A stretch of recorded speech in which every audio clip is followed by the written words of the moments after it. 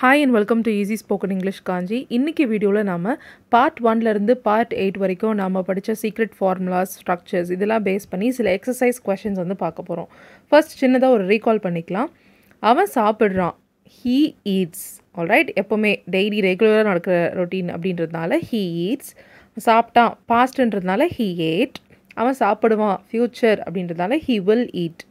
அவன் சாப்பிடுறான் சாப்பிட்டுட்டு இருக்கான் இப்போ இல்லையா ஸோ அதனால் he is eating அவன் சாப்பிட்டுட்டு இருந்தான் பாஸ்டில் அவன் பண்ணிகிட்டு இருந்தான் he was eating அவன் சாப்பிட்டுட்டு இருப்பான் ஃப்யூச்சரில் அவன் பண்ணிகிட்டு இருப்பான் he will be eating அவன் சாப்பிட்ருக்கான் சாப்பிட்டுட்டான் இப்போ ஜஸ்ட் now அவன் ஃபினிஷ் பண்ணிட்டான் சாப்பிட்டுட்டான் அவன் ஏற்கனவே இதை சாப்பிட்ருக்கான் he has eaten அவன் சாப்பிட்ருந்தான் பாஸ்டில் ஏதோ ஒரு டைமில் அவன் சாப்பிட்ருந்தான் he had eaten ஃப்யூச்சரில் ஒரு டைமில் அவன் சாப்பிட்டு இருப்பான் he will have eaten அவன் சாப்பிட்டுட்டே இருக்கான் இவ்வளோ நாளாக இல்லை இவ்வளோ மாதமாக அவன் சாப்பிட்டுட்டு இருக்கான் he has been eating அவன் சாப்பிட்டுட்டே இருந்தான் இவ்வளோ நாளாக இல்லை இப்போலேருந்து அவன் சாப்பிட்டுட்டு இருந்தான் பாஸ்டில் he had been eating அவன் சாப்பிட்டுட்டே இருப்பான் ஸோ இந்த டைம் ஃப்யூச்சரில் வந்தாலும் அவன் இவ்வளோ நாளாக இதை சாப்பிட்டுட்டு இருப்பான் he will have been eating அவனால் சாப்பிட முடியும் இல்லை முடியுது he can eat or he is able to eat அவனால் சாப்பிட முடிஞ்சுது he could eat or he was able to eat அவனால் சாப்பிட முடியும் ஃப்யூச்சரில் சொல்கிறதுக்கு he can eat or he'll be able to eat அவன் சாப்பிடணும் he should eat அவன் சாப்பிட்டுட்டு இருக்கணும் he should be eating அவன் சாப்பிட்ருக்கணும் he should have eaten இப்போ சில எக்ஸசைஸ் கொஷின்ஸ் வந்து பார்க்கலாம் நான் வீட்டுக்கு போகிறதுக்குள்ளே அப்பா வேலைக்கு போயிருப்பார் ஓகே ஃப்யூச்சரில் ஒரு ஆக்ஷன் நடந்திருக்கும் படம் ஸ்டார்ட் ஆகிடுச்சு இப்போது ஒரு விஷயம் நடந்துடுச்சு ஓகேங்களா ஸோ படம் ஸ்டார்ட் ஆகிடுச்சு என் அண்ணன் எல்லா சண்டேவும் பிரியாணி சாப்பிடுவான் ஸோ எல்லா சண்டேவும் ரொட்டீனாக நடக்கிற ஆக்ஷன் மழை பெய்யுது இப்போ என்ன ஆகுது இப்போ என்ன ஆகிட்டுருக்கு இப்போது ஒரு விஷயம் நடந்துகிட்ருக்கு என்ன விஷயம் மழை பெஞ்சிட்ருக்கு இல்லை மழை பெய்யுது நான் இந்த யூடியூப் சேனலை 2 மாதமாக பார்த்துட்ருக்கேன் ஸோ இவ்வளோ நாளாக இல்லை இப்போலேருந்து நான் ஒரு ஆக்ஷனை பண்ணிகிட்ருக்கேன் 2 மாதமாக பார்த்துட்ருக்கேன் ஆல்ரைட் ஸோ இதான் உங்களோட கொஷின்ஸ் உங்களுக்கு 5 செகண்ட்ஸ் டைம் இருக்கும் வீடியோ பாஸ் பண்ணிவிட்டு நீங்கள் ஆன்சர்ஸ் ட்ரை பண்ணுங்கள் நெக்ஸ்ட் ஸ்லைட்ஸ்லேருந்து ஆன்சர்ஸ் வரும்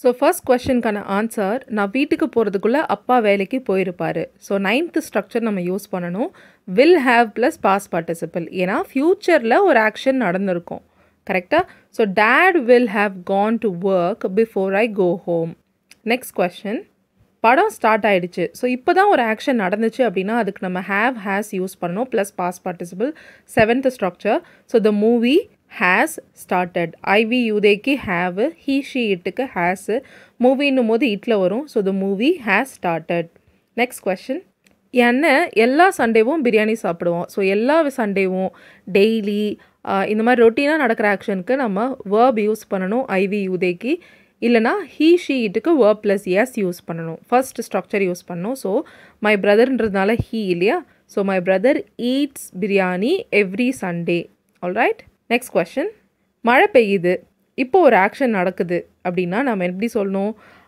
ஐக்கு ஆம் வியூதைக்கு or he ஷீட்டுக்கு is verb plus ING so இங்கே மழை பெய்யுதுன்னும் போது ரெயின் இஸ் கம்மிங் அப்படி சொல்லக்கூடாதுங்க இட்டுன்ற சப்ஜெக்டை யூஸ் பண்ணி இட் இஸ் ரெய்னிங் அப்படின்னு சொல்லணும் so இட்டுன்றதால is plus verb plus ING so it is raining next question நான் இந்த யூடியூப் சேனலை 2 மாதமாக பார்த்துட்ருக்கேன் ஓகே ஸோ இவ்வளோ நாளாக இல்லை இப்போலேருந்து நான் ஒரு ஆக்ஷனை பண்ணிகிட்ருக்கேன்னா have been has been use பண்ணணும் இதுவே பண்ணிட்டு இருந்தேன் அப்படின்னு சொல்லும்போது had been ஸோ இது வந்து பார்த்தீங்கன்னா 10th ஸ்ட்ரக்சர் ஸோ இதுக்கு I have been watching this YouTube channel for 2 months so we யூதேக்கு have been he sheட்டுக்கு has been next set of questions அவகிட்ட இந்த மாதிரி நிறைய இருந்தது ஓகே ஒருத்தவங்க கிட்ட இருக்குது அப்படின்னா என்ன யூஸ் பண்ணணும்னு யோசிங்க நீங்கள் நெக்ஸ்ட் மந்த் கரெக்ட் டைமுக்கு இபி பில் கட்டணும் அப்படின்ட்டு நம்ம ஒரு அட்வைஸ் கொடுக்குறோம் இல்லை சஜஷன் சொல்கிறோம் என் ஃப்ரெண்டு எனக்கு டெய்லி கால் பண்ணுவாள் ஸோ டெய்லி ஒரு விஷயம் நடக்குது நான் டெய்லி 6 மணிக்கு அலாரம் வைப்பேன் ஸோ அதுவும் டெய்லி நடக்குது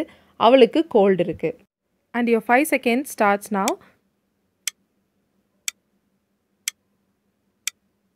அவகிட்ட இந்த மாதிரி நிறைய இருந்தது ஸோ அவகிட்ட இருக்குது அப்படின்னா ஹேஸ் யூஸ் பண்ணணும் இருந்ததுன்னா had ஆல்ரைட் ஸோ இது வந்து நம்ம பார்ட் 4 வீடியோவில் நான் கொடுத்துருக்கேன் ஸோ மேலே லிங்க் இருக்குது நீங்கள் போய் செக் பண்ணலாம் she had many like this இந்த மாதிரி அவகிட்ட நிறையா இருந்தது நெக்ஸ்ட் கொஷின் நீங்கள் நெக்ஸ்ட் மந்த் கரெக்ட் டைமுக்கு இபி பில் கட்டணும். ஸோ கட்டணும் செய்யணும் அப்படின்னு வந்தாவே நம்ம ஷுட் யூஸ் பண்ணணும்னு பார்த்தோம் இல்லையா? So you should pay the EB bill on time next month. You should pay the EB bill on time next month. Next question. N friend எனக்கு டெய்லி கால் பண்ணுவா. ஸோ ஒரு விஷயம் டெய்லி நடக்குதுனாவே ஃபஸ்ட் ஒன் சொல்லியிருந்தேன். IV யூதேக்கு verb, he ஷீட்டுக்கு verb plus S. So N ஃப்ரெண்டுன்றதுனால he ஒரு ஷீல இருப்பாங்க இல்லையா? So my friend calls me daily. So வேர்போடைய சேர்த்து calls me daily. அடுத்த கொஸ்டினும் டெய்லி நடக்கிற ஒரு ஆக்ஷன். ஸோ நான் டெய்லி 6 மணிக்கு அலாரம் வைப்பேன். I set an alarm at 6 daily. I set an alarm. So daily நடக்கிற ஆக்ஷன்னா நம்ம verb மட்டும் தான் யூஸ் பண்ணணும். ஸோ அதனால I set an alarm at 6 daily. அவளுக்கு கோல்டு இருக்குது. ஸோ அவளுக்கு இருக்குது இதை மாதிரிலாம் நம்ம சொல்லும்போது she hasன்னு சொல்லுவோம் இல்லையா? So she has a cold. அவளுக்கு கோல்டு இருக்குன்னா she has a cold. Alright. அடுத்த செட் ஆஃப் கொஸ்டின்ஸ். நீ 1000 ரூபாய் பணம் கட்டியிருக்க. ஓகே, நீ ஏற்கனவே ஒரு விஷயம் பண்ணியிருக்க அப்படின்னு சொல்லணும். அடுத்தது விமல் எனக்கு 2 மெயில் அனுப்புனாரு. பாஸ்டில் அவர் ஒரு விஷயம் பண்ணார். என் ஃப்ரெண்டு 6 மாதமாக ஒரு சாங் எழுதிட்டு இருக்கான். ஸோ இவ்வளோ நாளாக இல்லை இப்போலேருந்து ஒரு ஆக்ஷன் நடந்துகிட்ருக்கு. நான் 3 நாளில் ப்ராடக்டை அனுப்புவேன். ஸோ ஃப்யூச்சரில் நான் பண்ணுவேன். சோமு 6 மணிக்கு வந்திருக்கணும் அப்படின்னா அவன் வரல. 6 மணிக்கு அவன் வந்திருக்கணும் ஆனால் வரல. கரெக்டாக? So your 5 seconds time starts now.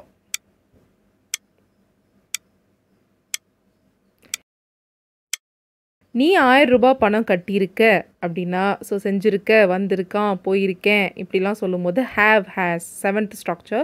So you have paid ₹1000. Vimal எனக்கு 2 மெயில் அனுப்புனாரு. ஸோ பாஸ்டில் ஒரு விஷயம் நடந்துச்சு. பாஸ்டில் நான் ஒரு விஷயம் பண்ணேன், அவர் பண்ணாருன்னு சொல்லும்போது எல்லா சப்ஜெக்ட்டுக்கும் பாஸ்ட் verb யூஸ் பண்ணுவோம். ஸோ அதனால் Vimal sent me 2 emails or 2 mails. Okay, next one. N friend 6 மாதமாக ஒரு சாங் எழுதிட்டு இருக்கான். ஸோ இவ்வளோ நாளாக இல்லை இப்போலேருந்து ஒரு விஷயம் நடக்குதுன்னு சொல்லும்போது have been, has been. So IV யூதேக்கு have been, he ஷீட்டுக்கு has been. So my ஃப்ரெண்டுன்றதுனால has been writing a song for the past 6 months. Okay, my friend has been writing a song for the past 6 months. Next one. நான் 3 நாளில் ப்ராடக்ட்ஸாக அனுப்புவேன். So ஃப்யூச்சரில் நான் ஒரு விஷயம் பண்ணுவேன். So ஃப்யூச்சர்னும் போது will plus verb use பண்ண போகிறோம். So I will send the products in 3 days. I will send the products in 3 days. Next one. Somu 6 மணிக்கு வந்திருக்கணும். ஸோ ஒரு விஷயம் நடந்திருக்கணும். பாஸ்டில் ஒரு விஷயம் நடந்திருக்கணும் ஆனால் நடக்கலைன்னு சொல்லும்போது should have யூஸ் பண்ணணும். Somu should have come at 6. Somu should have come at 6. Alright. அடுத்த செட் ஆஃப் கொஷின்ஸ். நீ இந்த வருஷம் பேங்க் எக்ஸாமில் பாஸ் ஆகணும். ஒரு விஷயத்தை நீ பண்ணணும். ஓகே, என்னால் என் ஃப்ரெண்டுக்கு ஹெல்ப் பண்ண முடிஞ்சுது. பாஸ்டில் என்னால் ஒரு விஷயம் பண்ண முடிஞ்சுது. நீங்கள் இப்போ எக்ஸாம் எழுதிட்டு இருக்கணும். ஸோ இப்போ நீங்கள் ஒரு விஷயம் பண்ணிகிட்ருக்கணும் ஆனால் அது பண்ணாமல் நீங்கள் வேறு ஏதோ பண்ணிகிட்ருக்கீங்க. ரைட். அத்தையால் அடுத்த வாரம் தான் சென்னைக்கு வர முடியும். ஸோ ஃப்யூச்சரில் தான் ஒரு விஷயம் அவங்களால முடியும். என்கிட்ட நிறைய ஸ்டாம்ப் கலெக்ஷன்ஸ் இருக்குது, ஒருத்தவங்கக்கிட்ட இருக்குது அப்படின்னு சொல்கிறோம். So your 5 seconds time starts now. நீ இந்த வருஷம் பேங்க் எக்ஸாமில் கிளியர் பண்ணணும் அப்படின்னு சொல்லும்போது ஒருத்தவங்களுக்கு நம்ம கொடுக்குற சஜஷனாக இருக்கலாம், இல்லை அட்வைஸாக இருக்கலாம். ஸோ அப்போ நம்ம ஷுட் யூஸ் பண்ணணும்னு பார்த்துருக்கோம். So you should clear the bank exam this year.